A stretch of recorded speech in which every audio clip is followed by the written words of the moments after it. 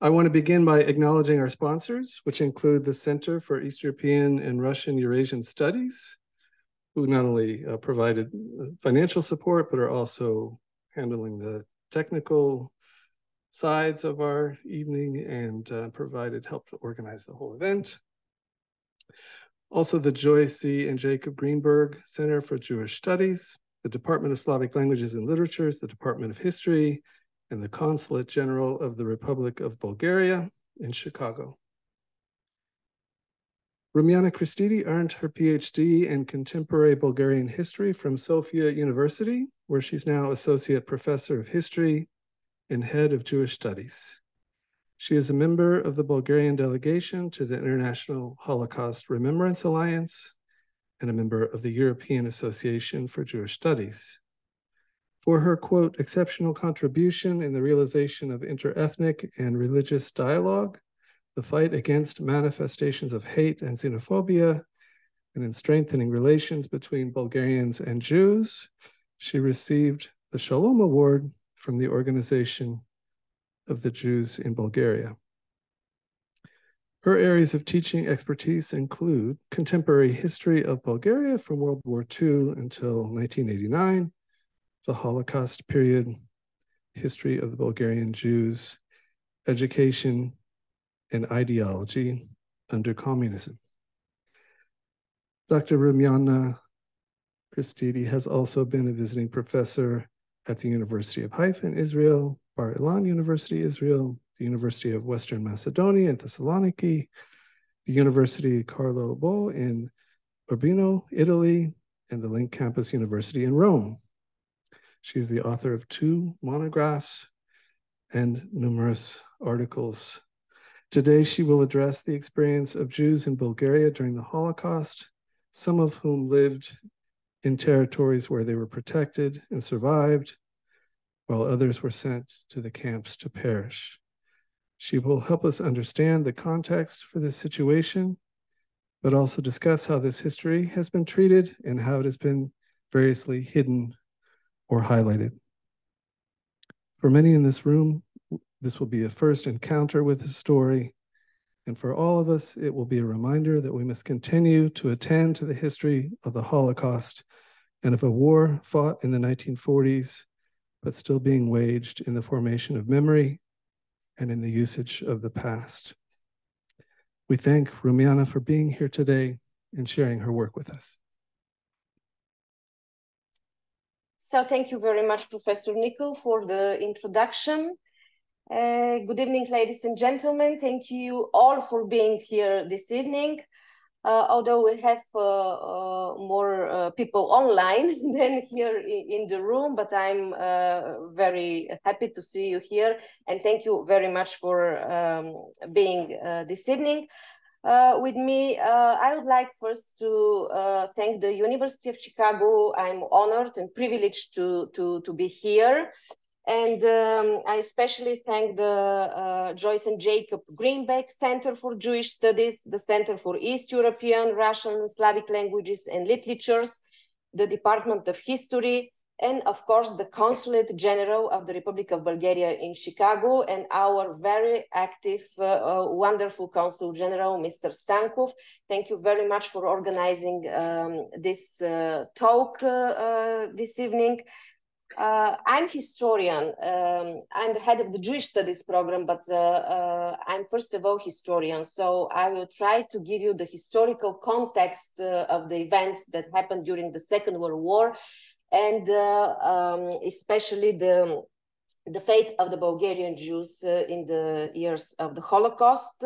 It's a well-known fact, at least among the historians, not among the general public, the fact that the Bulgarian Jewish community not just survived the Holocaust, but the whole community survived. And so I'm going to tell you more about those things.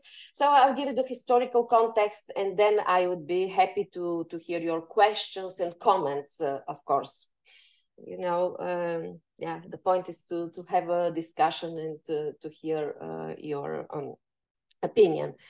So when we speak about the fate of the Bulgarian Jews during the Second World War, I think we should start a bit earlier, back in time, and to see what we mean when we speak about Bulgarian Jews, Bulgarian Jewish community, and what is the profile of the community, and what is the history of the Jewish question in Bulgaria. And actually to see that there is no Jewish question in Bulgaria. There are other questions, but not the Jewish one in the sense of that we have it in other countries in Europe. So I'm trying to explain why. So when we speak about Bulgarian Jews, we mean the Jews, of course, the Bulgarian lands were inhabited by the Jews for many, many centuries. But now we refer to the Jews who remained in the third Bulgarian state, the modern Bulgarian state, which was reestablished at the end of the 19th century in 1878, after 5 centuries of Ottoman rule. So we have this reestablished modern Bulgarian state at the end of the 19th century, and we have different ethnic groups. We have Bulgarians, Turks, Greeks, Armenians, Romans, and of course the Jews. The community is, the Jewish community in Bulgaria is a Sephardic community, predominantly Sephardic Jews speaking Ladino and having all this Sephardic culture. And a little part of it is Ashkenazim community. So from the very beginning, the state and the Jews established excellent relations and relations of mutual tolerance, which is very important. I mean, it's from both sides. Tolerance generally could be only mutual and from both sides. So the constitution of Bulgaria, the first constitution in 1879, guaranteed the political equality of all ethnic and religious minorities in the country. And the Jews will play an important role in the economical, cultural, political life of the country. And some of the Bulgarian Jews will become even famous worldwide, like the Nobel Prize winner for literature, Elias Canetti, born in the city of Russe, or the painter Jules Pasquin, who was born in the city of Vidin, and other as well. The Jewish community maintained excellent relations with the state. The chief rabbi was appointed, and also the community received a government allowance according to the law that regulated religious and educational issues for the minorities. And just to illustrate and to give you an example for the relations between the state and the community, I will tell you that when the Grand Synagogue in Sofia, in the capital of Bulgaria, was inaugurated in 1909, it's very beautiful synagogue. You're very welcome to visit it. It's the third biggest Sephardic synagogue in Europe. It's very impressive and beautiful. So when it was inaugurated in 1909, the Tsar, the royal family, the whole royal family, and all the establishment of the state, all the first men of the country were there present at the synagogue. The Jews were very loyal citizens of the state, and they participated in all the wars that Bulgaria conducted for national unification. So there are some specifics about the profile of the Jewish community in Bulgaria, and I will try to explain why in Bulgaria are missing the preconditions for high anti-Semitism. In Bulgaria, the anti-Semitism was historically very low, and it's very low even today. We have the lowest levels of anti-Semitism according to surveys. This is a question that I can answer later on. We have a survey conducted by the Ministry of Foreign Affairs last year, both in the Jewish community in Bulgaria and among the Bulgarian society, which measures the levels of anti-Semitism today. But it's also because of the profile of the community. The Bulgarian Jewish community was very well integrated in the society. The Bulgarian Jews were never ultra-Orthodox Jews, so they didn't look like Jews. They never had this specific attire and the way, you know, to look like Jews. So you couldn't distinguish the Jews from the rest of the people in Bulgaria. And the Bulgarian society, the Bulgarians are Christians from the 9th century, and the religion played an important role as, you know, national identification. But religion didn't play negative role in Bulgaria. I mean, the Bulgarian Orthodox Church, unlike other Christian church, didn't preach anti-Semitism. So it was not based on this. And but the Jewish community was not especially observant, and the Bulgarian society was not fanatically religious. So what I'm trying to say that religion didn't play role, at least negative role, in the relations between the Bulgarians and the Jews. So the community was very well positioned in the Bulgarian society, occupied high positions, is very prominent Jews, especially in the cultural life. In the political life, we have some MPs, but the community was not especially rich. It was very well integrated, well positioned, many lawyers, many doctors among the Jews, but the involvement in big businesses was something like 5%. So we have some rich Jewish families, individuals, but not the community as a whole. So what I'm trying to say that another precondition for high anti-Semitism is missing in Bulgaria. You know, there is no envy because of, you know, the wealth of the community or things like that, which is the case in other countries. So the Bulgarians lived side by side with the Jews, looked the same, worked the same, lived the same, and fought together in all those wars for national unification.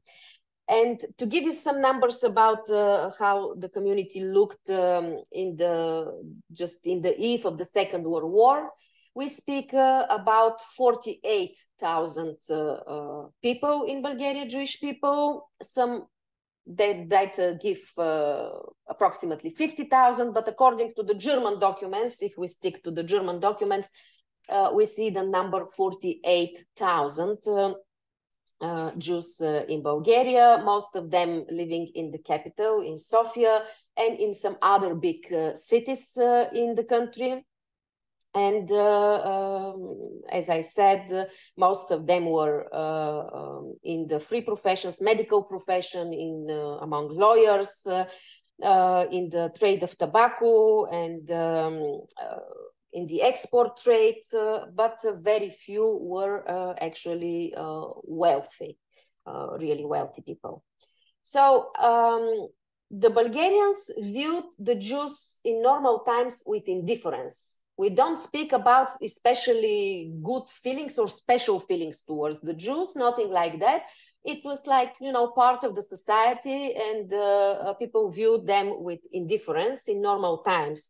But we will see why it changed when other times came, times of crisis during the war. So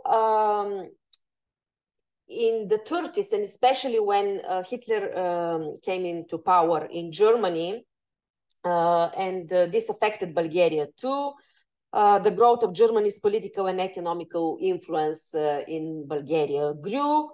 Bulgaria was ally of Germany during the First World War, so both countries, you know, are preparing for revenge for the, you know, the ones who lost the First World War.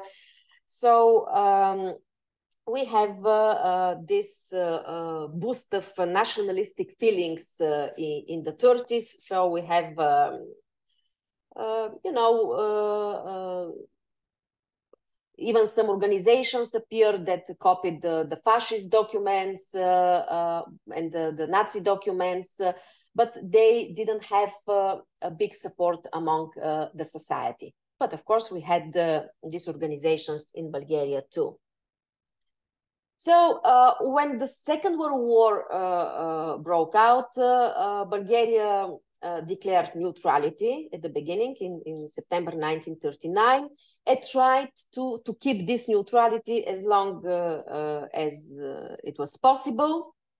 And it was possible until the beginning of 1941, when the German army was already at the Bulgarian border. I'm not going now to elaborate on the reasons why Bulgaria joined the Third Reich. Of course, if you have questions after, I will explain. It was more or less natural choice for Bulgaria. And Bulgaria claimed territories that lost during the First World War. After the First World War, ethnically populated, so consider these territories, to be taken back. So Germany became the only country that said, okay, you can take what you consider yours. But also it was the German army at the end of 1940 at the Bulgarian border. So Bulgaria had to decide what to do and joined the Third Reich on the 1st of March 1941. And of course, being a German ally, it affected the political life. I just would like to mention that at this period in Bulgaria, the political parties were forbidden. So we have authoritarian regime of the Tsar Boris III, or King Boris III. So he was the main political factor in the country. We had the National Assembly, but not really political parties. So it was an authoritarian regime. Specific anti-Semitic official actions began to take place in Bulgaria already in 1940. And anti-Semitic, anti-Jewish legislation was introduced in Bulgaria, and it was imposed from above. So we will have anti-Semitism as a state policy from above in order to please Germany. I would like to stress here that Bulgaria was an ally of Germany, but it was the only non-fighting ally.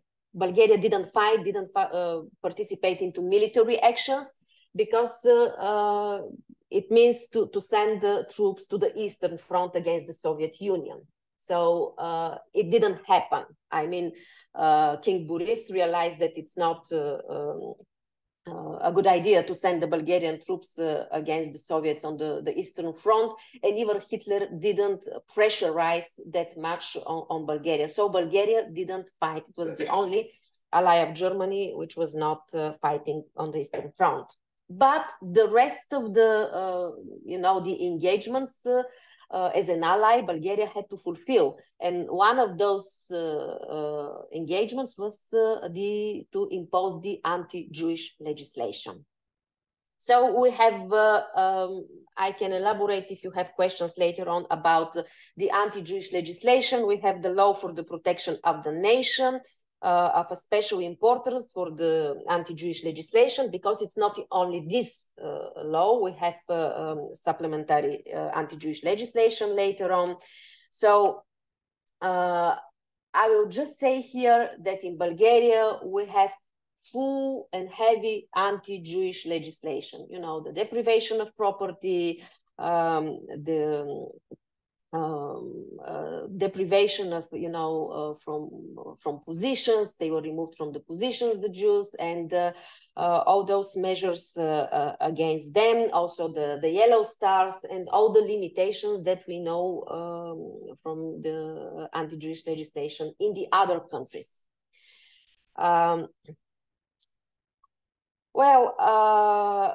Then we have, as I said, some other supplementary anti-Jewish laws concerning the Jewish properties and the taxation on the Jewish population.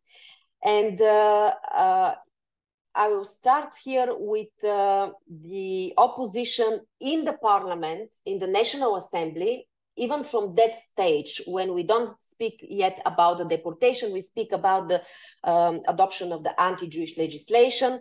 So we have MPs from the opposition, academics, writers, influential citizens, which spoke against the law for the protection of the nation.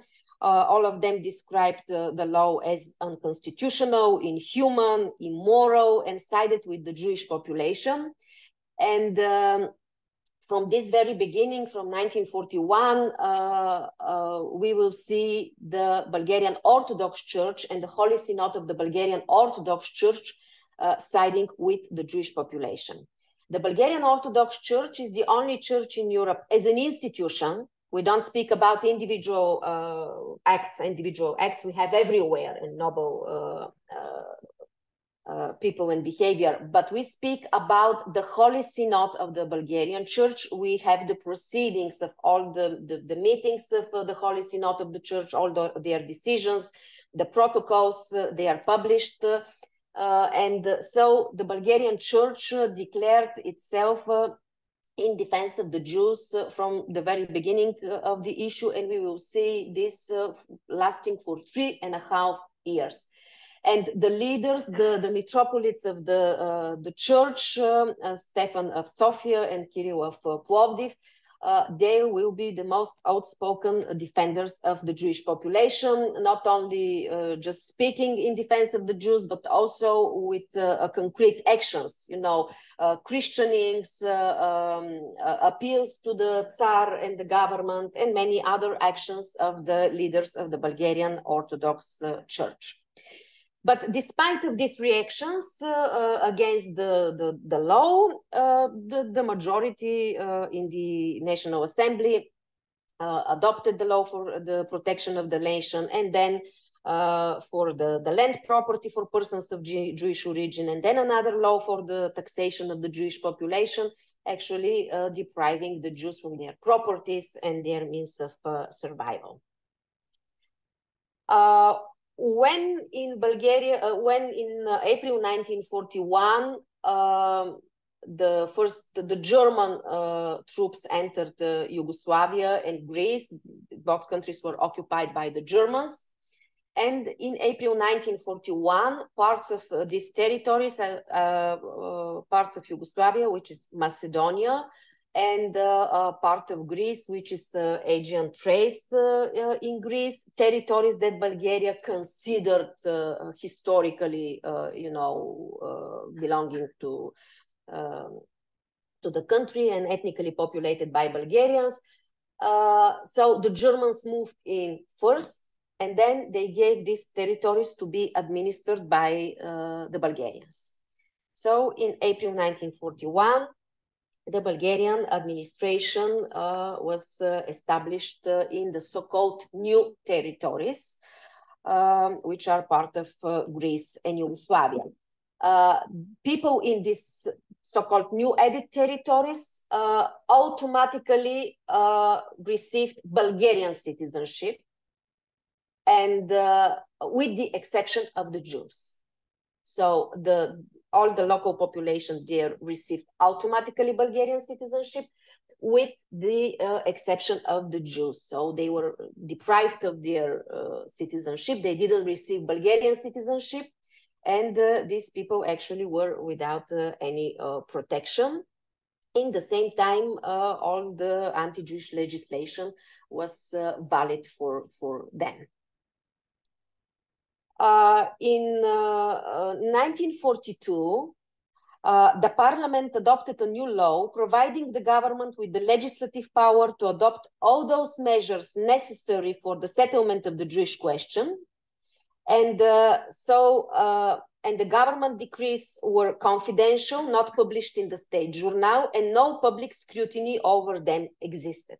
So actually, the government realized that the anti-Jewish policy wouldn't meet, you know, wouldn't be accepted by the society. So they preferred to keep people in the dark about this, and everything was, all the decisions on the Jewish issues were confidential, not published in the public journal, and not even discussed in the parliament anymore. You know, the decisions could be made by the government. And also under a government decree, a committee on Jewish issues was established in August 1942. And its task was to organize the deportation of the Jews and the liquidation of their properties. So the Bulgarians were supposed to follow, you know, the Nazi policy on the Jewish question. And we know that already in the beginning of 1942, in the conference in Wannsee, the Nazis have already made the final solution. So the countries in Europe were supposed to proceed with the deportation of the Jews. Furthermore, Bulgaria has a written agreement in February 1943. The head of the Commissariat on Jewish Issues signed a written agreement with the Germans, with the German representative, for the deportation of the Jews. So you see, we have all the negative conditions in Bulgaria. We have a country which is ally of Germany with full anti-Jewish legislation, with a written agreement for the deportation of the Jews. And we will see that despite of all those facts, for 3.5 years, the Jewish population will live in the country and no one would be deported or will die as a Jew. So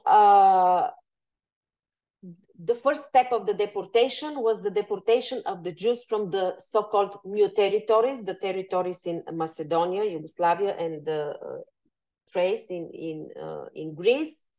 So with the participation of the Bulgarian administration, 11,343 Jews from the new added territories were deported.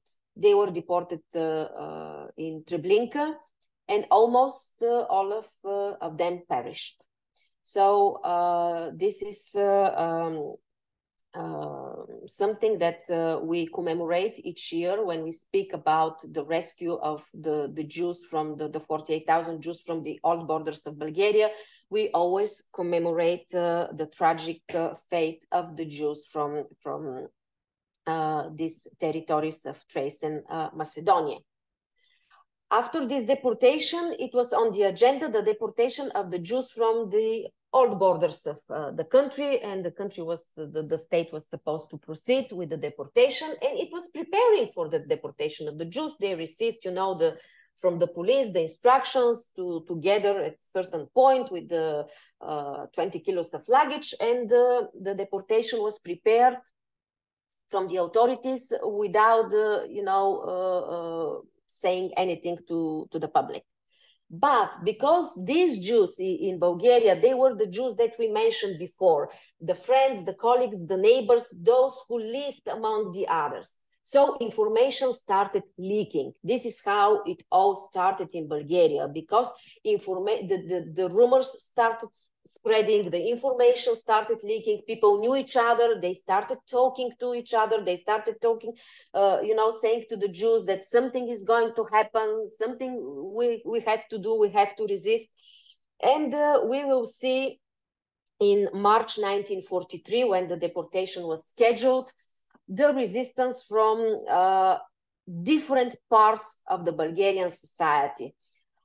This is the first time in the Bulgarian history when we have people from the whole political spectrum, from far left to far right, you know, united in one cause. I mean, all those people that were politically totally different and had nothing to do with each other as views and beliefs. You know, we have examples for people from all the political spectrum speaking against the deportation. We have the Union of the Bulgarian Writers, the Union of the Bulgarian Lawyers, the Union of the Bulgarian Medical Doctors, sending protest letters to the Tsar and the government. We have many intellectuals. We have the whole synod, Holy Synod of the Bulgarian Orthodox Church. We have the metropolits, the leaders of the church speaking openly, pleading to the government, seeking meetings with the Tsar himself, you know, to to ask him to cancel the deportation. The Jews, we have two parallel actions in the city of Plovdiv and in the city of Kyustendil. The local Jews were gathered there, preparing, you know, for the trains. And in the city of Kyustendil, the local population, there was a delegation of 4 prominent citizens of city of Kyustendil, Bulgarians, who immediately formed a delegation, went to the capital, to Sofia, and asking for a meeting with the vice president of the National Assembly, Dimitar Peshev, who was from their city, from Kyustendil. So the Bulgarian delegation went there, spoke to Dimitar Peshev and asked him to do something. And what he did was to organize a protest letter signed by 43 MPs in the parliament. It was the petition of Dimitar Peshev. He is one of the righteous among the nations from Bulgaria, recognized in Yad Vashem.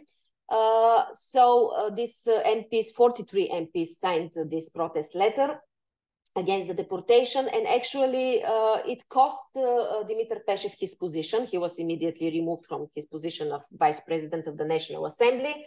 But we already have this wave of indignation in the Bulgarian society, you know, coming this protest from all kinds of the society, from the professional organization, from the church, from the MPs, from the parliament, and from many ordinary people. In the same time, we have the Jews in Plovdiv, the second biggest city in Bulgaria. They were gathered there, also prepared for being deported. And the leader of the Bulgarian Orthodox Church, the Metropolitan of Kirill of Plovdiv, he went there. They were in a local school. There was a fence, so he jumped over the fence and he said, "I'm going with the Jews wherever you take them. I'm going with them."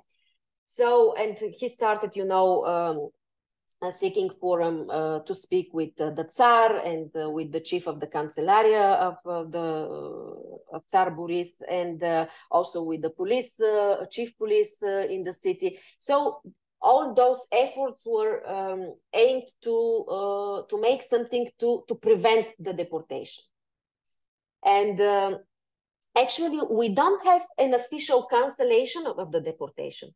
On the contrary, we have a written agreement for the deportation and not a document or anything, you know, like canceling it officially. But the government didn't proceed with it. So the final decision could be made by the Tsar himself, because he was the main political factor in an authoritarian state. So nothing could happen without his final word and sanction. So he realized that it wouldn't go smoothly, that it became, you know, too visible, too obvious, and the wave of indignation from all parts of the society was very, very strong. So in his next meeting with Hitler and Ribbentrop in April 1943, Tsar Boris said to Hitler that, okay, we are going to deport the Jews, but not outside the country. We are going to deport them in Bulgaria. We need them for the construction of roads in the country. So there are labor groups, and we will put the male Jewish population in these labor groups for the construction of roads.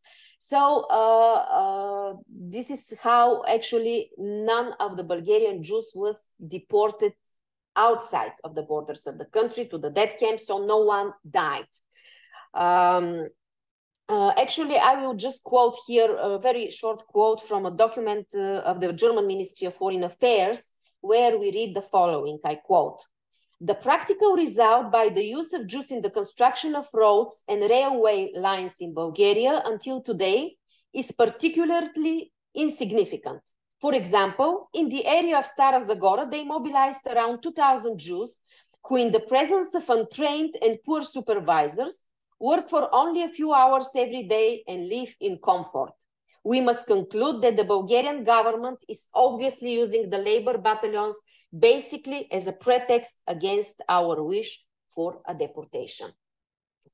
So we have one more action in May 1943, when the deportation of the Jews from the capital Sofia started. So they had to be deported in the countryside, in the countryside. So the Jews themselves protested. So we have a manifestation, a demonstration of the Jews themselves in the city of Sofia. And also it was 24th of May, the day of Kirill and Methodi, the Slavic saints. So there was a liturgy in the church, and during the liturgy, the leader of the church, Metropolitan Stefan, he condemned the power for their policy against the Jews, which was very strong message, because, you know, the church and the state at that time, they were not separated according to the constitution. It's not like today. And we have the demonstration of the Jews themselves.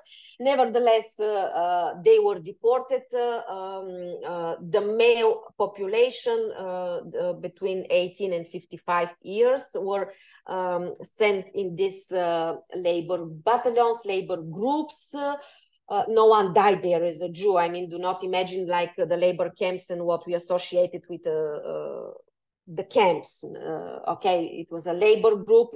Life is not easy. It's a heavy labor, but no one died there.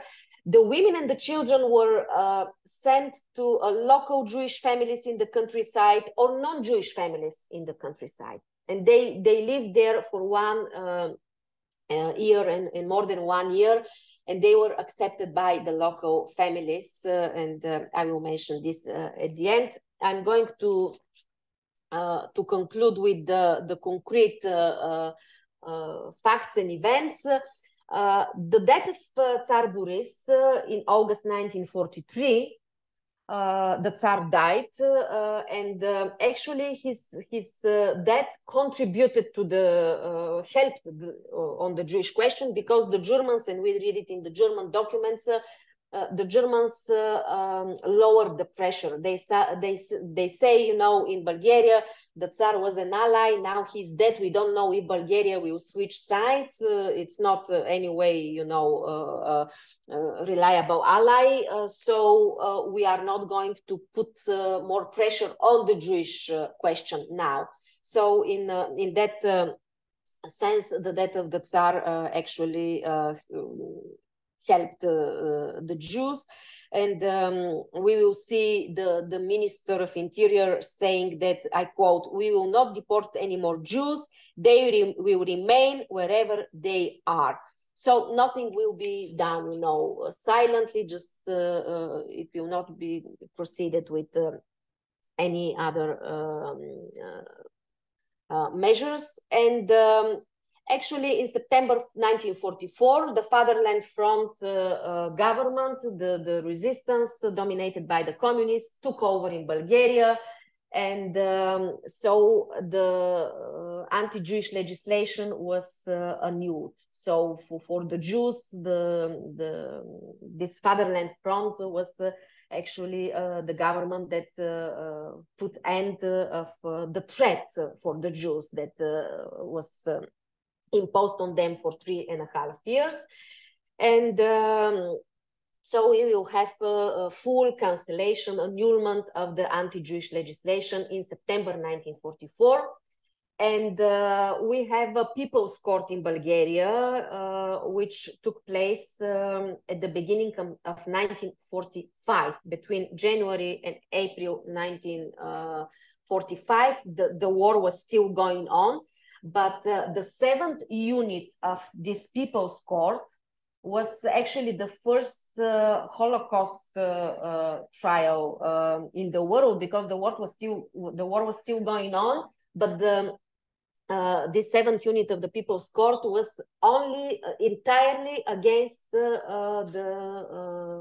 anti-Jewish policy and those who were responsible for this. And actually, there is an American historian, Dr. Stephen Sage from the Washington Holocaust Museum, who first wrote about this. There is an article in English by Dr. Stephen Sage about this first Holocaust trial in the world. And I will conclude with, of course, because I'm expecting your questions and comments, not just questions, but your views and opinions. When I would try to conclude with who saved the Bulgarian Jews? This is, the question, because it's much more complicated. The reality is not black and white, and people are not black and white and only good and bad. And the reality is always much more complicated than the definitions that we are trying to squeeze it in. So it's not just to say, the rosy picture or the black and white. It's so what I will try to say, why this case is unique, not just because we have a whole community intact, but from one hand, we have the whole community from the older borders of Bulgaria fully rescued, survived, but, intact. We have the same people before the war and after the war. And these people went to Israel. They left en masse in 1948 after the establishment of the State of Israel. And they are still there. And I have met them many times. So their answer is, they say Bulgaria saved us. They don't specify the roles of certain people or institutions, because it's the whole feeling of, they say we were in Bulgaria and we are alive. These are our 48,000 lives. So we testify about this. But on another hand, we have, of course, the deportation of the Jews from the so-called new added territories to Bulgaria. And so we see that it's not just the rosy picture, and these people perished in Treblinka.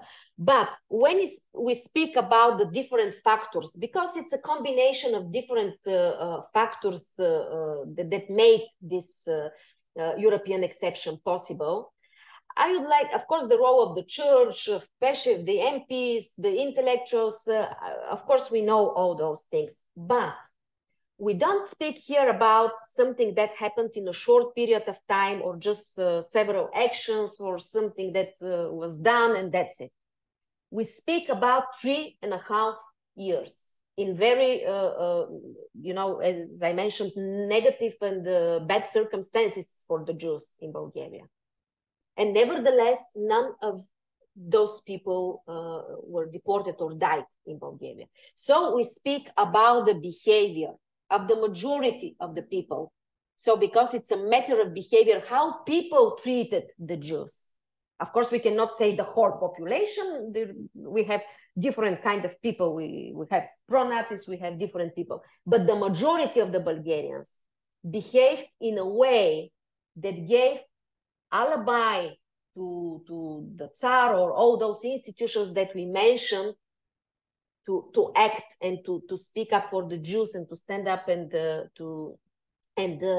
eventually to make it possible, to have this deportation not canceled, but not really happening. So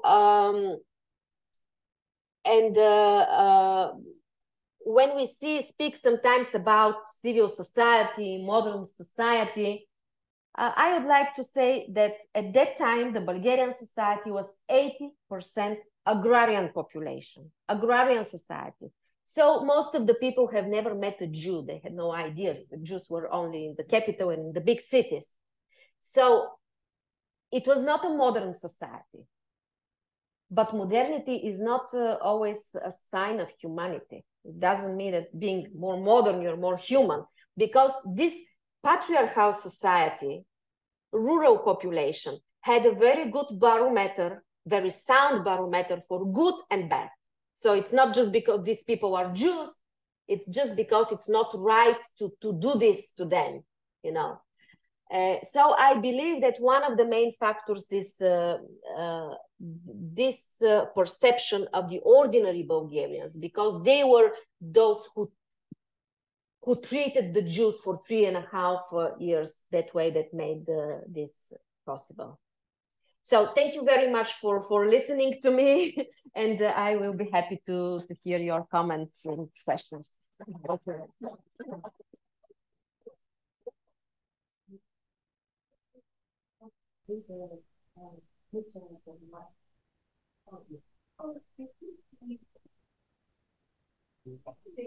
Yeah, sure. Yeah. It's for people on Zoom. So we can only have one mic on at a time. So I'll walk around. This one too, yeah, no problem. I will walk around. Sure. Thank you very much. Is it on?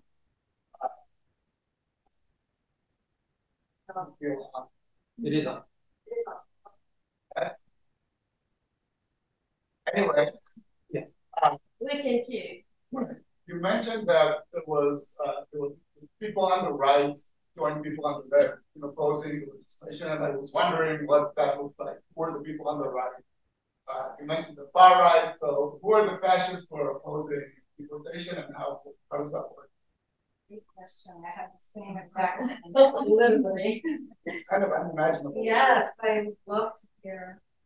No, yes, we have some examples of MPs who are supposed to be okay. We don't have in the parliament political parties, although we have people belonging to these political parties before they were forbidden. So that's how we can say who belongs to the left and to the right. But we have even some of the writers, the intellectuals who were, I wouldn't say pro-fascist. When we say the right, it doesn't mean necessarily pro-Nazis, especially during these times. But we have many of those intellectuals who spoke against the deportation, against the law for the protection of the nations. Of course, we have people from the other side too, but we have also speaking in defense. Yeah, I don't know if it works.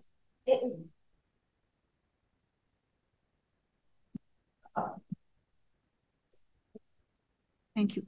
Thank you so much for this very well-detailed narrative. It is also a very convoluted and conflicting in many ways a story. I would like to ask you, what was actually the Nazi law that would, for example, punish those who were pro-Jewish? We know that all other countries in Europe had a very severe system of punishment, even for giving a loaf of bread or saying a good word, or protecting in any way Jews. What was the law that Nazis introduced in Bulgaria? No, we don't have any punishment because the case was quite different in Bulgaria. When the anti-Jewish legislation was, there is no punishment for those who help Jews in Bulgaria. We have the law for the protection of the nation, which says, we deprive the Jews from their property, we remove them from the positions. They were obliged to declare their bank accounts, everything in the national bank, to have the yellow stars here. Yeah, they were implemented to a certain extent. What the Germans say all the time in their reports that we see, that they are not happy with the way they say we have full and heavy anti-Jewish legislation, but the Bulgarians do not implement it the way it should be implemented, because they say it's quite loose the way they implement it. For example, in schools, I can give examples with the schools, because not with the property. The property was taken.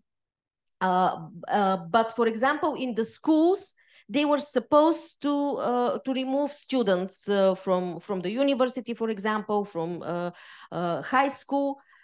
And it hasn't been done wasn't done at many places in the country. So we have reports, and they say they don't do this.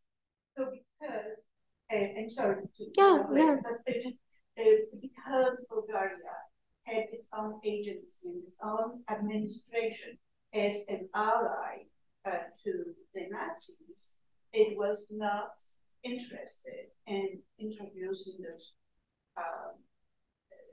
punishments that were known in other parts of the world, where actually helping Jews was equal to suicide. Yeah. So, and also you have a very strong, which is destroyed, the Ukraine is destroyed in Lithuania, part of Lithuania, yeah. Poland. Yes, I think that it's mostly because the Jewish question was left to the Bulgarians, more or less. So, and the Bulgarians had other issues with other minorities, let's say. It's not like having no ethnic or other issues in Bulgaria, but not with the Jews. So, and because the Germans were not there, it was mostly the Bulgarian state, the Bulgarian administration dealing with the Jewish measures. They were not that eager to pursue and to there was no reason for that. If there was an interest, it was the economical interest, to confiscate the property, but not to do something more, because there was no that feeling, that need in the society. So what I'm trying to say is that historically, the Bulgarian society was not anti-Semitic, for also because of the profile of the community and for the historical context of the country. And it's, if you allow me, just a quote by Adolf Hans Beckerle, who was the German ambassador in Bulgaria during the war. I quote, maybe he says it's better than I do. He says, Bulgarian society does not understand the real meaning of the Jewish question. Next to the few rich Jews, there are many poor workers and craftsmen. Having grown up with Greeks, Turks, Roma, and the ordinary Bulgarians does not understand the meaning of the struggle against Judaism. Even more, that the racial question from its nature is incomprehensible to him. So it's just not the Jewish and the racial question, which is the question in Bulgaria. And what I'm trying to say is that not because Bulgarians are better people than the others. They have other issues, but not with the Jews. And yeah, I guess this is one of the reasons, maybe the concept general and sponsors have advantage. Sorry. First, thank you, Professor Christidi, of presenting us the story of the rescue of Bulgaria's Jews and also the fate of the Jews on Bulgarian lands. I have two questions. The first probably will answer better the first question regarding how the right majority in the parliament acted in support of the Jews. So my first question is regarding the fate of the people who signed the petition led by the deputy speaker of the parliament. What was their fate? What happened with them after the communists took over the government? And pretty much this will explain the first question probably better. And also my second question is, what is the contemporary paradigm of the bright example given by the Bulgarians to save entire Jewish population? How can this be translated in today's rising wave of anti-Semitism? I think I will start with the second question, because it's very important. When we speak about the Holocaust, it's not about the Jews. The Holocaust is not about the Jews only. It's about humanity, and it's about all of us. That's why we speak. It's not just why the Jews. No, because it's very relevant to what is happening today. So what the Bulgarian case is a positive example gives us are the moral standards that are that our grandparents have put these high moral standards that we should try to meet up this standards. And also this example shows that there is always a choice what to do. I mean, even in the darkest moments of history, even in the worst circumstances, even with the limited choice, but still there is a choice. You know, and the majority of the Bulgarian people made their choice to be human, just human, nothing more, nothing special. I mean, this is the normal thing. The other thing is not normal. So this is the my answer to the second question. And the first question about the fate of those who signed the petition of Dimitar Peshev. It's very complicated because most of these people, when after 1944, September 1944, we have the Soviet regime, the communist regime in Bulgaria, not immediately in 44, but until the end of 47, it became clear that it will be not just Soviet, but the Stalinist type of regime.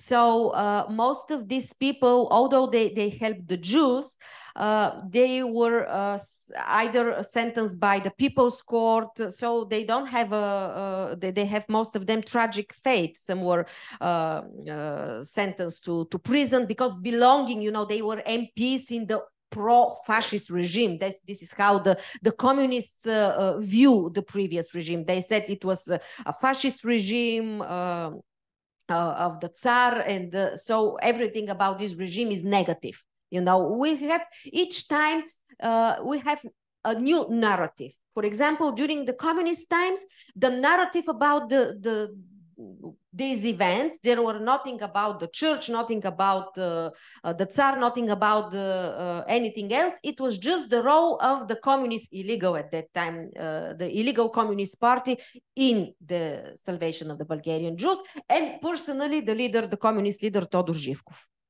And of course, it's highly exaggerated. I mean, especially the leader's participation. There are no proofs at all about this. Yes, it's true that a lot of especially the young members of the illegal communist party, they sided with the Jews. They participated in this demonstration in May 1943. But of course, the narrative during communism was, you know, highly exaggerating the contribution of the Communist Party. So yes, the fate of many of those 43 MPs who signed the petition is not good after the war. So Peshev himself, he was not sentenced, but he was ostracized, let's put it this way. And many others were sentenced to prison or different years in prison for belonging to the previous regime and supporting this regime. Yeah. Here is no, so what happened in Bulgaria with some of the other groups that had very harsh treatment under most of the other Nazi regimes, like the Roma and people with disabilities and homosexuals? Did Bulgaria stand up for them as well, or did they just never really enter the picture? Thank you. They were not at all in the picture. There is no, they were not in the legislation, they were not mentioned, they were not touched. I mean, they are totally out of the picture in Bulgaria. It was only anti-Jewish legislation, nothing to do. In Bulgaria at that time, they don't speak about the homosexuals or things like that. It was not even mentioned that they exist. So no, they are not in the picture at all, no.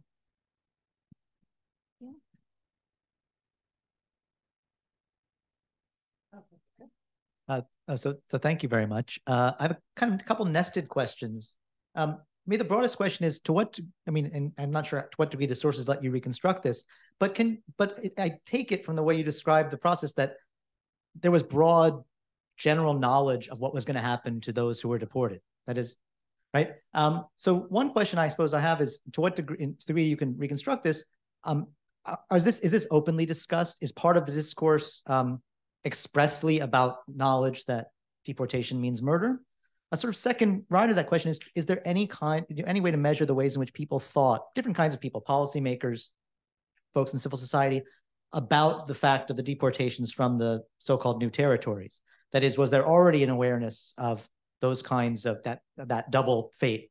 And then the last part of the question is, and this is maybe also an invitation to kind of a larger sociological comparison that comes back to Božena's question about societies where there were forms of choice under Nazism. I mean, one thing that, Bulgaria is quite exceptional in so many ways that you've illustrated, but in other ways, of course, you could compare lots of aspects of this story, except for the happy ending for 80% of the Jews, to the situation of other Jewish communities under allies of the Germans, Romania, Hungary, and maybe more directly, Italy.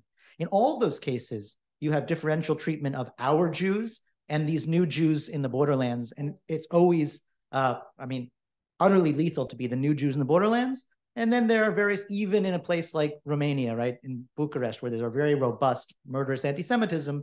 Even so, every elite has his favorite Jew. And, same thing happens, of course, in Budapest Jewry as opposed to the Hasidic Jews of the East. And it's only when Eichmann gets there himself that he fixes that problem, right? So in all of those settings, you actually have, although the outcome is very different, you have very similar kinds of divisions being made by semi-fascistized in civil society with a fair degree of agency and range of choice as to what it wants to do to its Jews right now, with the German prospect of direct intervention looming. And then Italy is interesting because there you also have you don't have terribly robust anti-Semitism, and you have very, very substantial kinds of interweaving of the Jewish community into everyday life, which doesn't always end up meaning that Italian Jews aren't ultimately killed and targeted. So I guess I'd like to understand two things. One, actor distant, your sort of sociological take, and then one also of the actors themselves. To what degree are the actors themselves, including the Bulgarian state, looking at these other allies and saying, oh, well, so for instance, we could just make up labor battalions because the Hungarians did it and the Germans left their Jews alone. Of course, their other battalions were far worse, but are they learning from other allies as to how to maneuver vis-a-vis the Germans to the degree they wish to for Jews? And then from your standpoint, what do we learn by thinking about Bulgaria as maybe in one very deep way, an outlier, but in other ways, structurally not so different from the way these three other allies of the German state negotiated what to do with different kinds of Jews? Okay, thank you very much for your questions and opinion. It's very interesting perspective that you're putting here. I'll start from the beginning. I'll try to answer as much as I could of your questions. No, it was not clear that people are going to be deported to some death camps or they will die there. No, it was not clear, definitely. But it was clear that they will be sent somewhere outside the country, and probably something unknown and bad probably will happen to them, because it's not, obviously it's not a positive thing, to have only 20 kilos of luggage and to leave your home and with all those measures imposed on them before. So it was a threat. It was clearly something bad, but it was not clear that they are death camps. But not only for the Bulgarians, it was not, I guess, it was not known, or at least people didn't believe it when the first people, spread the information about the death camps. If Bulgaria is learning from the other allies, Bulgaria is quite different ally. Not only because it's not fighting, and it's the only one, the Romanians, the Hungarians, they are fighting on the Eastern Front. The Second World War was not the war of Bulgaria, if I can put it this way.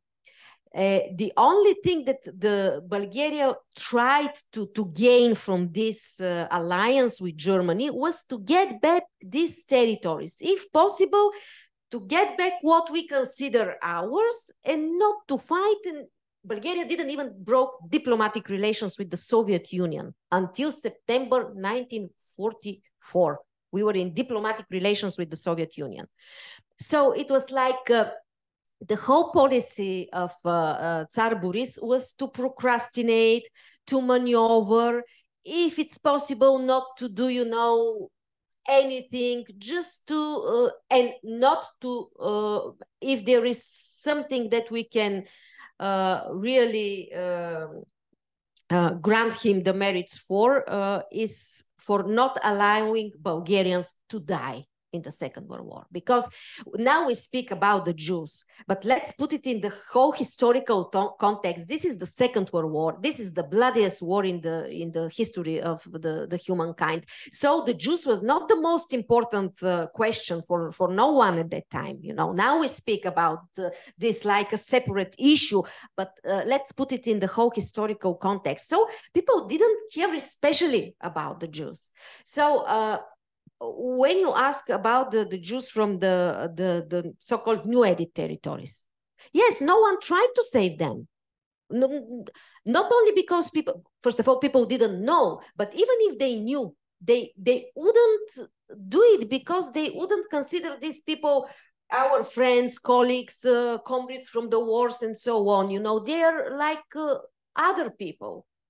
And so I guess that it's much more complicated. Tsar Boris was not anti-Semitic himself, and he wouldn't be happy to deport the Jews because he knew that he didn't want it, the population wouldn't want this. But probably he would have proceeded with the deportation because he's an ally and he had to do something. He had to fulfill at least part of the engagements to Germany. And if the Germans pressurized more and put more pressure on him, and if there was no that alibi that all of those factors we mentioned gave him, probably he would have proceeded with this. So it's very difficult to compare to Romania, to Hungary, because we have a lot of anti-Semitic feelings in these countries, and the profile of the Jewish communities there is different. So they could easily associate, those who wanted could easily associate the Jews with the negative images of the Nazi propaganda, either with the Jew capitalist, you know, sucking blood, or the Jew agent of the Bolshevik evil. Those images in Bulgaria didn't have any ground. They simply couldn't work there. So I tried, I hope I tried to answer your questions. So we have a question from the Zoom. Robert wants to know why things were so much different in the new territories. Why were those Jews deported and killed? Like, why did the Bulgarian people who live there think of them differently? I think I just mentioned this, that it was part of the policy of Bulgaria as an ally of Germany. So Bulgaria followed this anti-Jewish policy as part of its engagement as a German ally. And and the people, the Bulgarians, they wouldn't, first of all, as I mentioned, they didn't know about the deportation of the Jews from the new added territories. They wouldn't know even for the deportation of the Jews from the old borders of Bulgaria. But even if they knew, probably no one would have tried to do anything, because these were just like not their Jews, not, let's say, the Jews that they were working, living with, and being friends and recognizing as their own people. So it's complicated. And I said it's the Second World War. All the countries, all the people have much bigger problems than the Jews.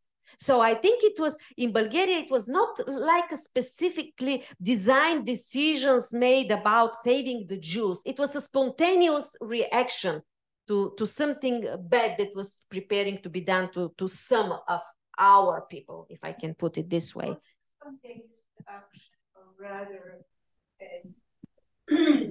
a sort of a combination of the lack of will to kill. Also, yeah, okay. Also, yes, also yeah. The turn of the war in 1940, many factors, but we have this combination in Bulgaria working on it. Yeah. Oh, no. I'll just I just wanted to Hi. So after hearing this, it sounds as though I guess Hitler didn't pressure Bulgaria too much. But my main question is like, why is that? I understand that Bulgaria was one of the states that did not fight, but why wasn't there any like pressure from Germany for them to fight, or any like maybe like troops coming in from Germany, like to maybe help them or force them to implement the laws that were there that were anti-Semitic?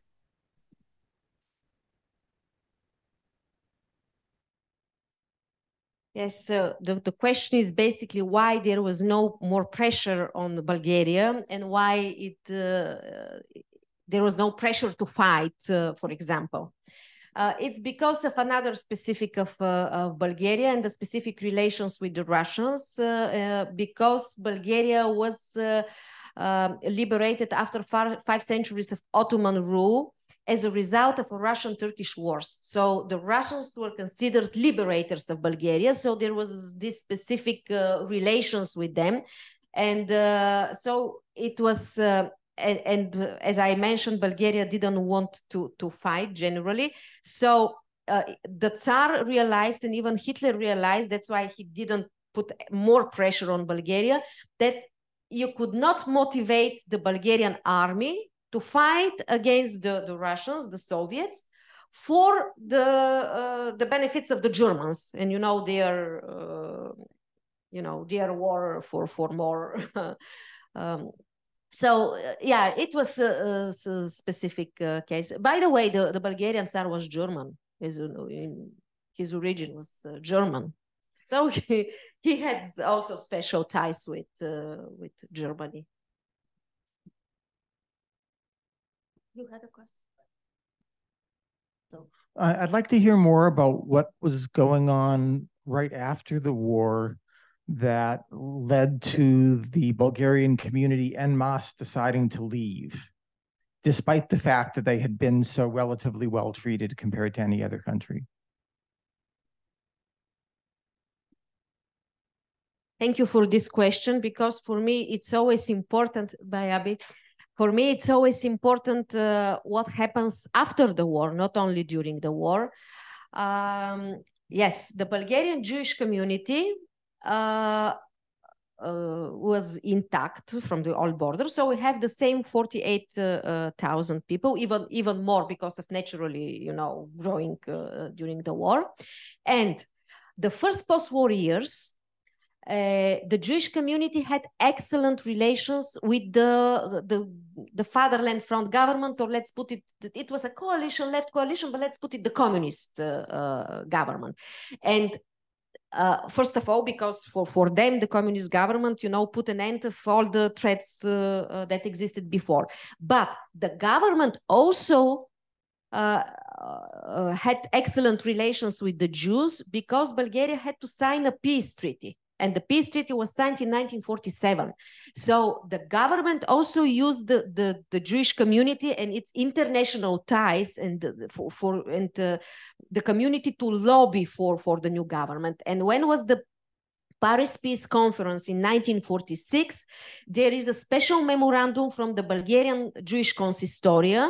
It's an official document sent to the Paris Peace Conference in defense of the Fatherland Front government. And they said, we insist that in the Bulgarian peace treaty shouldn't be any special clauses about the minorities and the Jews, because the Holocaust didn't happen in Bulgaria. So only the Bulgarian peace treaty signed in February 1947, only in the Bulgaria as a former German ally, there is no special clause about the minorities or about the Jews. Is now in Bulgaria, or was returned? No, it was returned, of course, when after the, not much before the peace treaty, when Bulgaria asked for a truce with the Allies and declared war on Germany in September 1944 and switched sides. Actually, Bulgaria fought only against Germany, and from September 44 until May 45. Of really fighting. And of course, the Bulgarians had to fully withdraw from the Yugoslavian and Greece territories, and to be in the old borders. So the borders remained the same before the war and after the war.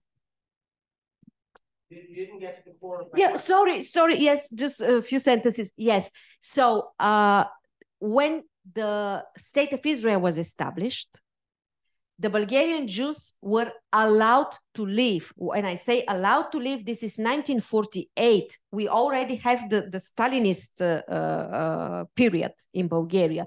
So the rest of the Bulgarians were not allowed to leave the country. Only the Jews were allowed to leave with the benediction of Moscow, which was not granted to the Soviet Jews. So, but the Bulgarian Jews were allowed to leave, even the communists, to the state of Israel. So the community left en masse, 90%, 45,000 Bulgarian Jews left to Israel. And I have asked them many times why. First of all, they were Zionists. Of course, the state of Israel was a natural attractive center for all of the Jews.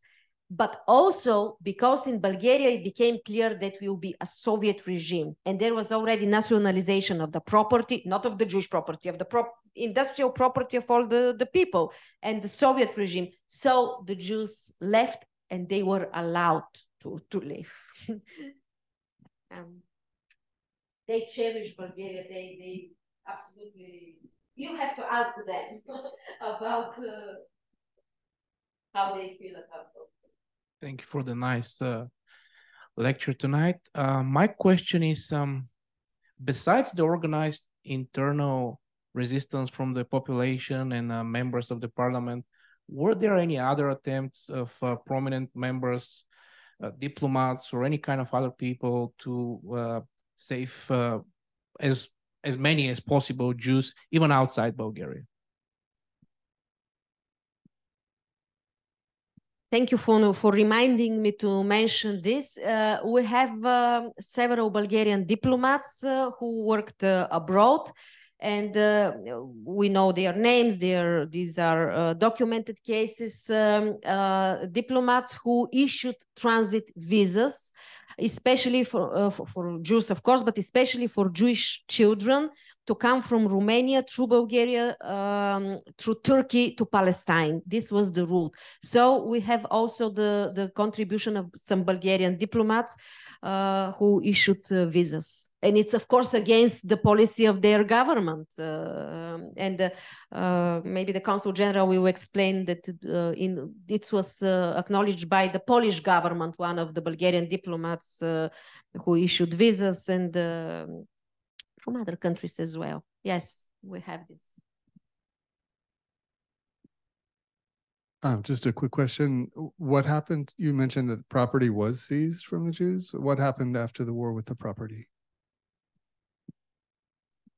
Very important question. All the rights of the Jews were restored immediately after September 1944, including the process of restoring the property started. But then the nationalization took place. I mean, not for the Jews, but for all the people in Bulgaria. So the Jews, of course, were, because they were city population, they had that kind of city property, which was under the nationalization law. So it became very complicated. But what I can tell you, it was restored, but because the community then left for Israel, there were special arrangements. They had to sell their property. There were some special lawyers that were allowed to deal with these Jewish properties. They had to keep the money, I don't know, in the Bulgarian bank. There were certain regulations because Bulgaria was a communist country and Israel later on, was not sided with the West. So, but yes, it was restored. And after the fall of communism in Bulgaria, the communal property was fully restored. The communal property is very important because now the Bulgarian Jewish community enjoys quite a good property and quite a good income from this property in Bulgaria. That was also done in Salonika. Sorry? It was also done in Salonika, where the Jewish community, where the communal property of the Jewish community was restored to the Jewish community. It was also done in Europe. Can I characterize, not knowing anything about Bulgaria, can I characterize the society as modernized, fully modernized, not modernized, before World War II and during World War II? Well,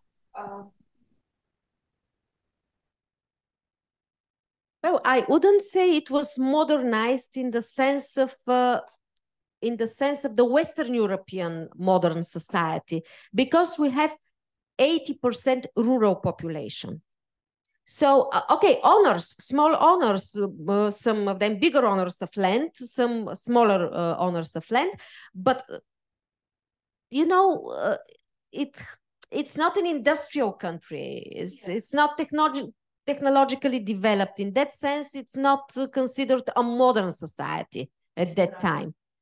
The reason I am asking is that there's Simon Bauman considers the Holocaust as a part and consequence of modernity. So that is, for me, at least theoretically, again, an aspect of the peculiarities. Yeah. So thank you all for the great questions. It's actually 8 o'clock, so we're going to take one more question if there is one. And otherwise, I'm going to invite you to help yourselves and continue the conversation informally. Thank you very much for the lecture.